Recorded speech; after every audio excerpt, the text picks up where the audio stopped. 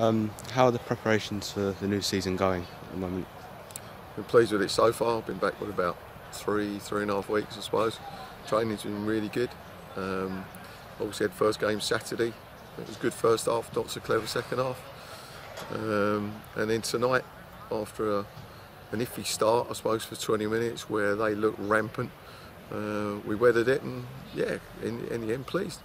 So shaping up quite well at the moment. How do you think the new signings are gelling together? Well, it's a learning curve at the moment for them and us. They're probably not used to certain things that we wanted to do, and we've got to try and find a way of getting the best out of them. So over the next, half a dozen games, that's what we'll be doing. But they've settled in well, certainly to training, certainly within the group. They're a good, 6 of them? And yeah, so far, very pleased. It's going to be a case of trying to gel them in.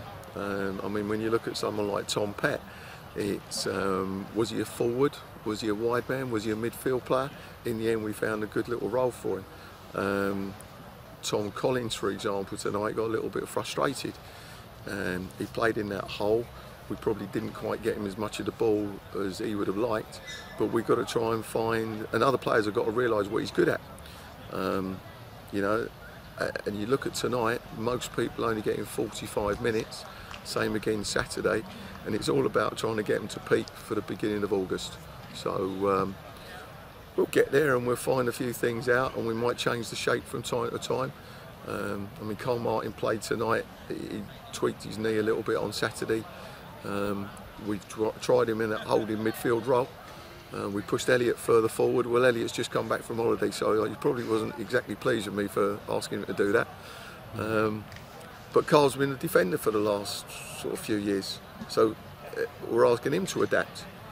You know, Jack's gone in at right back second half, thought he'd done well. But James did a good job in the first half. So what we're looking for is a little bit of competition for places. And even, you know, Northie's under a bit of pressure now because Warren's come in. I thought it was a very good performance. And Christ, he can kick a ball, can't he? Yeah. With Salisbury expelled from the conference, are you going to see this as sort of a silver lining with less games in the league next year? No. We just got to go and play whatever game's put in front of you. You know, we also got to look at it. You know, that's another league game that we haven't got down here, so the revenue is going to be a little bit less. It now looks as though the season's going to finish a week earlier. So there's negatives about it. I don't look at that as positive. We had 46 league games last year. You know, we're already 4 short, and now we're 6 short of last year.